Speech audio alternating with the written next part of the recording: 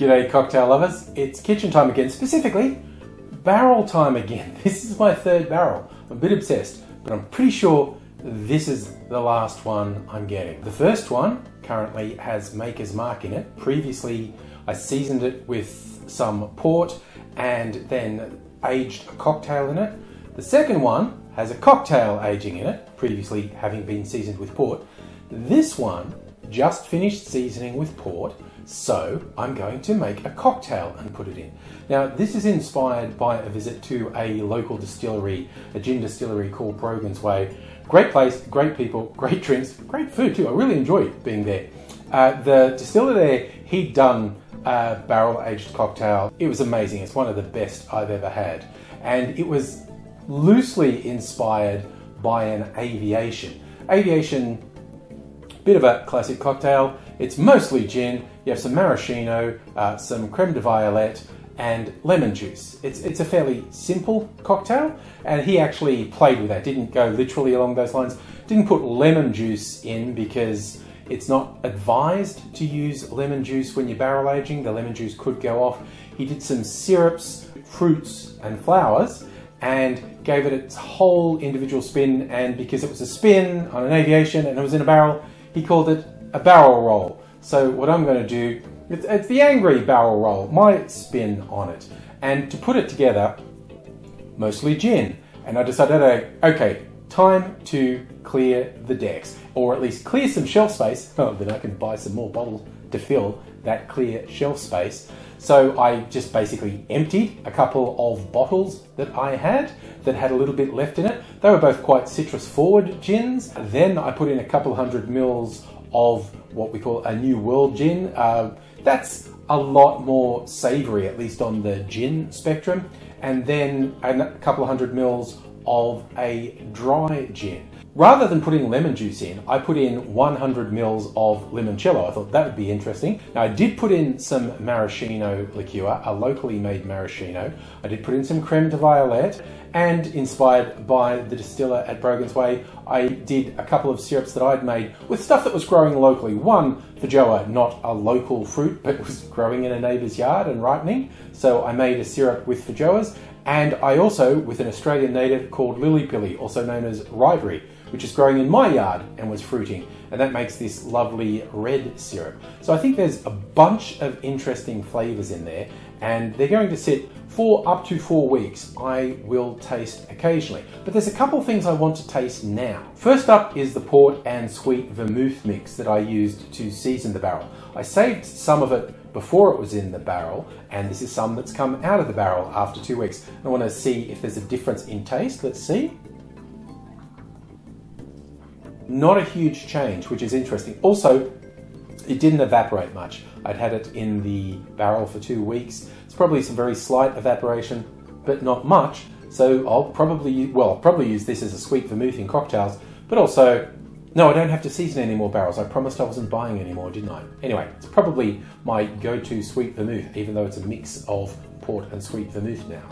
The other thing I'm going to taste is the works in progress. The Maker's Mark, which has been in for about a month, and I was planning on leaving it in for 2 months, and the cocktail, which I was planning on leaving in for about 4 weeks. It's at about the 3-week mark. The cocktail is a version of a cocktail called Colonial Ties, which is itself basically a riff on a Sazerac. It's like a split base Sazerac. So this was 50% rum, 50% whiskey, a little bit of absinthe, enough to simulate rinsing a glass with absinthe, and some bitters. And there was actually 4 sorts of whiskey and 4 sorts of rum, just because I could. I made a whole video of putting that together, and it's lost. I don't know. I blame it on the COVID, actually. COVID brain fog. I think that's when it happened. I think when I lost that video. Unless even making the video was a COVID fever dream. I don't know. And, okay, I haven't forgotten which is which, okay? I'm going to taste them. I should be able to tell by tasting them.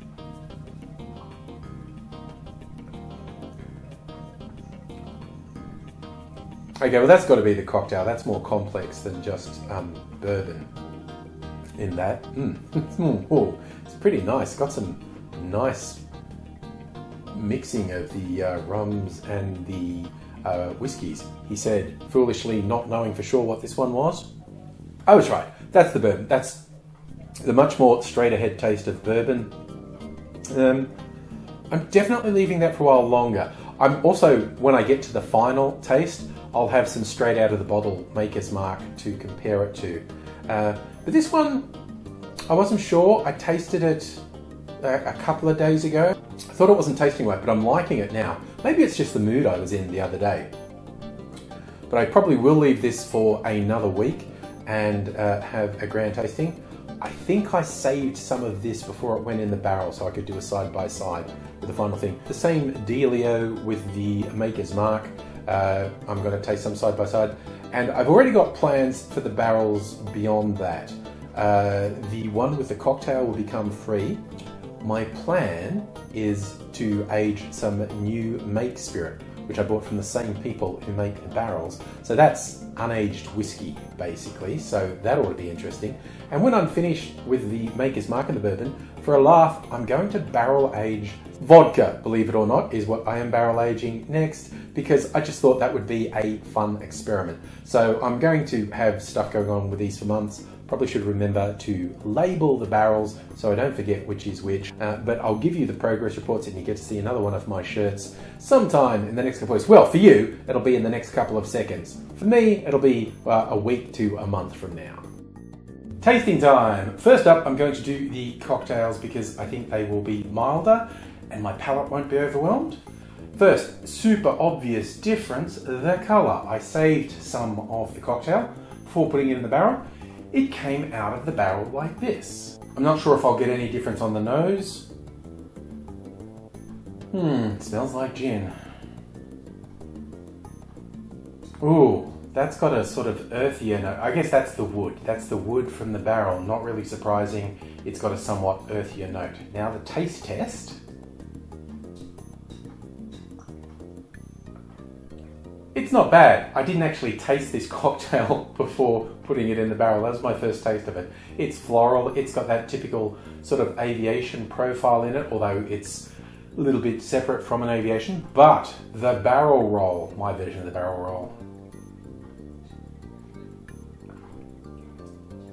it's certainly a richer flavour. Got to do another quick side-by-side.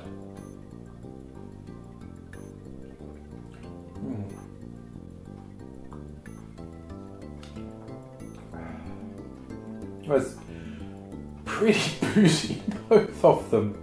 It's very nice. I think it might benefit by being stirred on ice, getting slightly diluted. But if I'm in the mood for a boozy but floral cocktail, I've got it made now. Next up, the whiskey. Super obvious difference in the colour. It's much, much darker having been in the barrel. This was in the barrel for 2 months. So on the nose, I mean, that's Maker's Mark bourbon. It's not a big surprise, but the barrel aged. Not a huge difference on the nose, probably less sharp, but now taste-wise, because I don't drink Maker's Mark a lot, it's a bourbon. It's a very sort of workhorse bourbon there. Not stellar, not outstanding, but nothing wrong with it. Now, the barrel-aged version, it's instantly smoother. That was the first thing I noticed drinking it. And then the smoke from the barrel comes through in the end, which I don't know how psychological that is, because of course this is aged in charred barrels. That's bourbon. It's aged in new barrels that have been charred. And I've just finished this in my barrel that's been seasoned with a port and sweet vermouth mix, and then with a cocktail. So it's got residual colour and flavours from the other drinks that have been in. This colour is not really from the barrel, because this has been in a barrel for a number of years. So 2 months is not going to make that big a difference. The big difference is there was other things in the barrel that flavoured and seasoned it. I think I want an old-fashioned made with this. I made an old-fashioned! Oh, okay, that's the stuff. I love an old-fashioned. I've made this one really simple, just a fairly straightforward sugar syrup. Angostura bitters, twist of orange.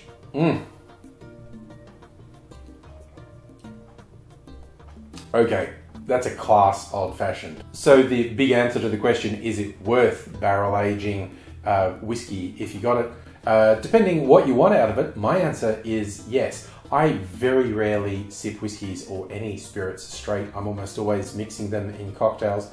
An old-fashioned is a great standby for me, not just with whiskey, with some other spirits as well, but this barrel-aged one, really subtly, but there's a lot going on. And I have had old-fashions made with Maker's Mark, and they were fine, but this is coming into its own in a mixed drink, so I think I'll also be using it in other cocktails down the road. But now I know it makes a good old-fashioned, I'm happy. So yeah, throwing out there, barrels, they're fun. You should try it if you can get a hold of one, because you're only limited by imagination. My next project, believe it or not, is going to be vodka in a barrel, because what's vodka good for? Experiments, basically. So sometime months from now, there'll be a video with barrel-aged vodka and we'll see what that tastes. But for now, I hope you stay well, and until I see you again, cheers!